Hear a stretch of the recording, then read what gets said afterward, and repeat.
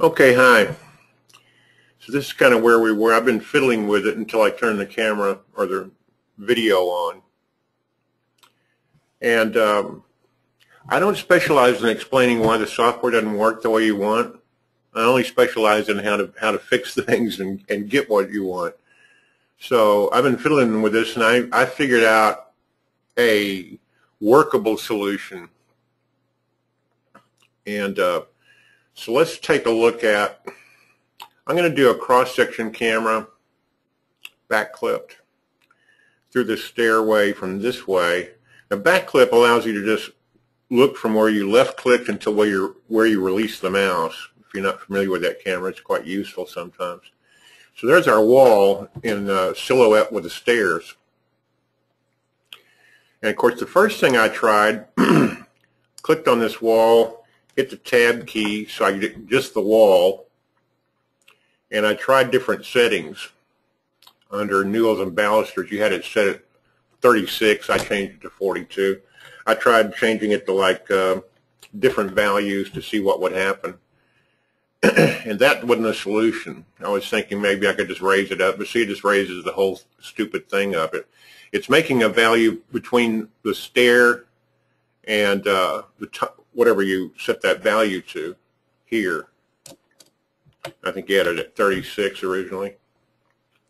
Of course, that didn't solve the glitch, and I don't have a solution for why it's doing this. You know, this might be something that tech support, maybe it's a bug, I don't know.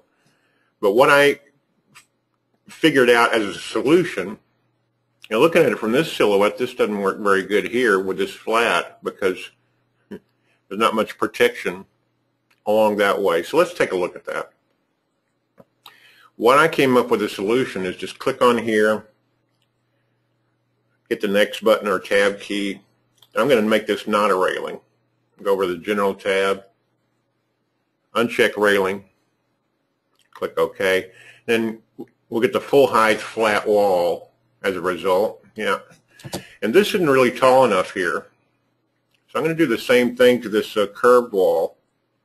I mean, well, same thing. I'm going to open the excuse me, the wall dialog box and pull this curved wall up until it's kind of fairly close with the you know, like that. I'll click here, hit the tab key, and that gives me the wall polyline. That's what I'm looking at here. This is a move handle here in the center. I'm going to make those equal. Now what I propose to do as a solution, now you'll have to decide for yourself if it's any good. I'm going to go over here to CAD tools and use the draw a line from there. I'm going to use the control key to get that angle about right. This is something you'll have to carefully work out yourself. I'm just doing a tutorial, so I don't have to be all that exact and careful. I'm going to go back to the draw line, draw another line. I'm going to use a control key so I can change the angle. That's just a 2D line, and that's there as a reference, so I can do this rather neatly. I'm going to click on this wall, the curved wall polyline first, and we'll zoom in a little bit. And I'm going to try to make that conform. It should snap to the two-dimensional line fairly readily. Raise that up a little bit. Now I'm going to click on this wall, hit the tab key, pull it down until it snaps to the line or something relatively close to it. I think I'll click over here on this curved wall. Well, it's right on the line, but it's in 3D, it's sticking up a little bit.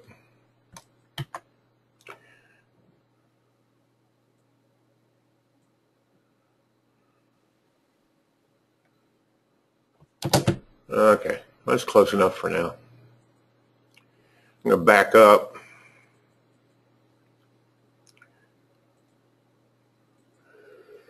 Okay, we kind of see where I'm going with this. I'm going to click here, hit the tab key, pull this down, let it snap to the line.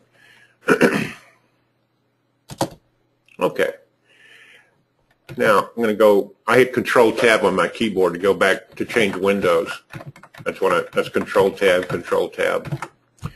And also, a lot of new users, I've seen them use this thing, window, and then select these. I just like Control Tab. Now let's take a look at this and see what this looks like.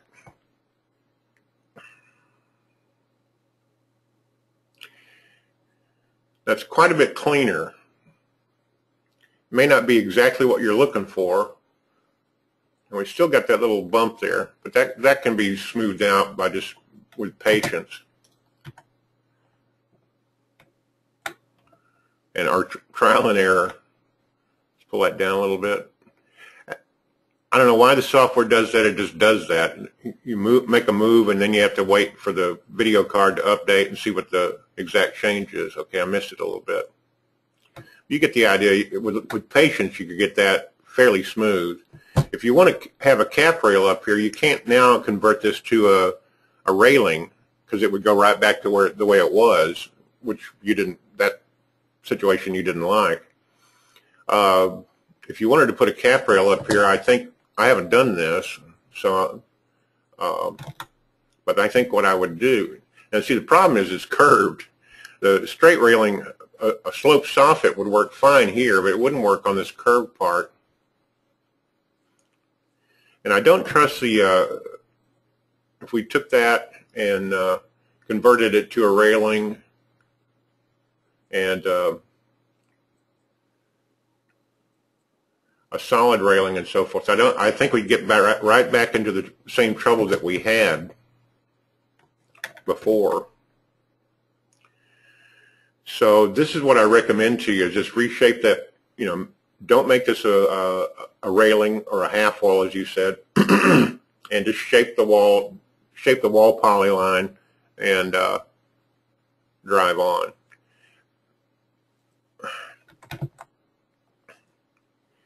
Capping it in Pro, like in Chief, I could do it. I can create custom objects on the fly, and I can make curved custom objects and that sort of thing, or a molding polyline. But in Pro, you're limited in some of the solutions that you can, and you just have to ask the client to say, well, just visualize a cap railing there at my advice. That's what I came up with for a solution. I'm not going to save that.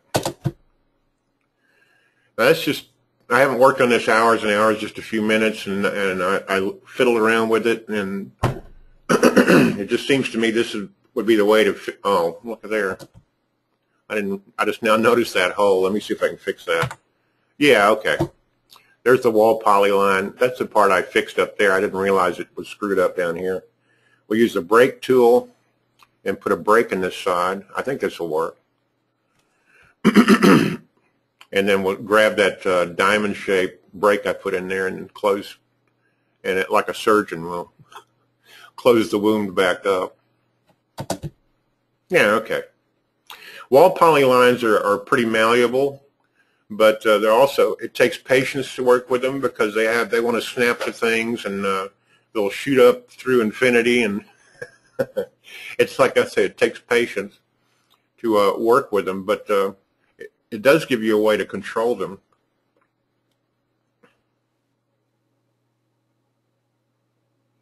I think maybe this isn't perfect, but it's a lot nicer looking than it was. And like I say, I specialize in solutions, not explaining to people why the software doesn't work like we'd like it to. I know how it does work, and I know how to get around some of its quirks. And that's how I would handle this.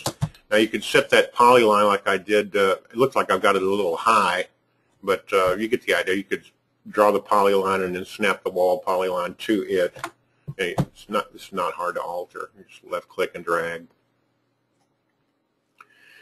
But you could carefully lay out your two-dimensional line. It's just doing it with this cap rail is not going to work, because you just ran into one of the limitations of the software, and I don't have a solution for that. This is what I recommend to you. Thank you.